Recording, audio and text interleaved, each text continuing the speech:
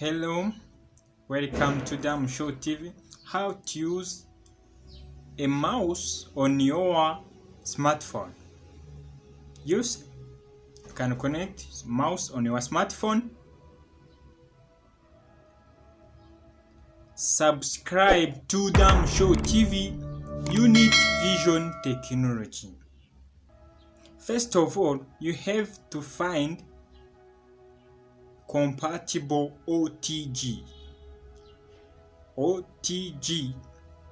You can connect it to your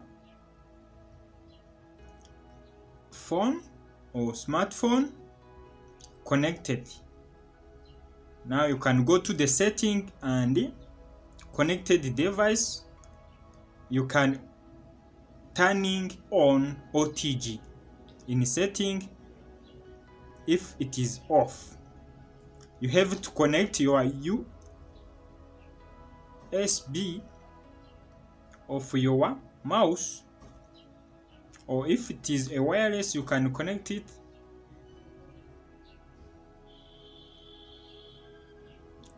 And then you see it is working. Let me start using it. You can slide in down, up, can click.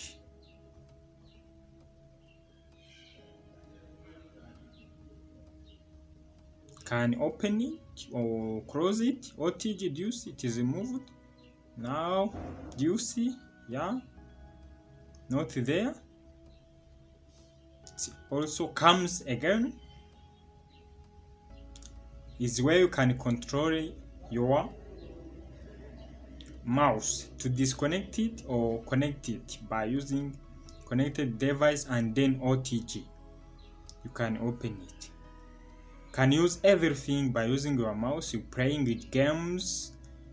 You can scroll up or down by using the scroller on your mouse. Yeah, can open any Android or your application, your software.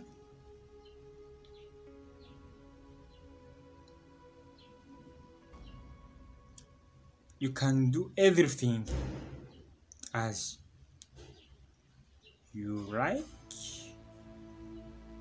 Can go everywhere. Sliding up.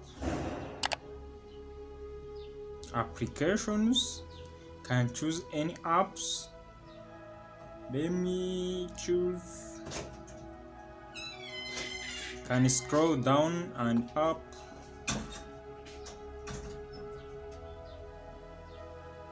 Do you see?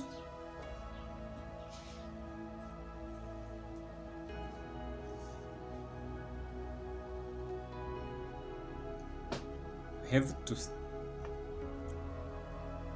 If you have any mouse and OTG plus your Android phone or any smartphone with compatible OTG, you can connect it.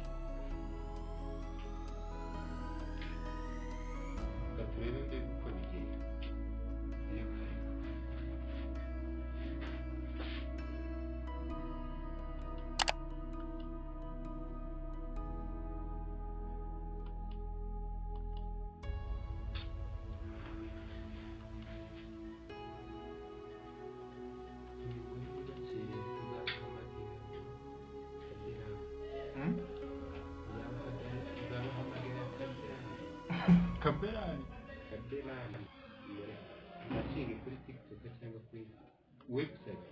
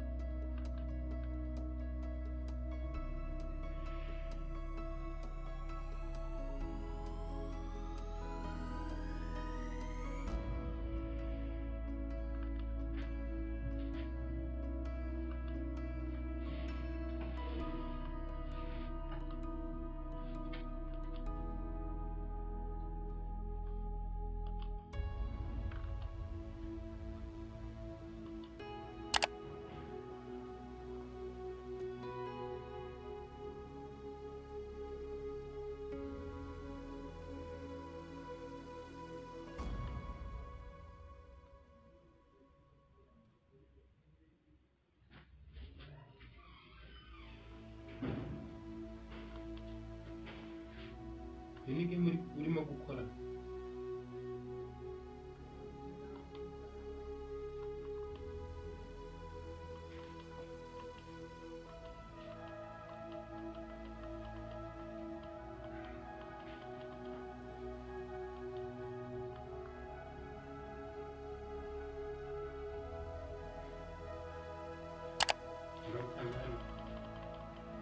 Yeah.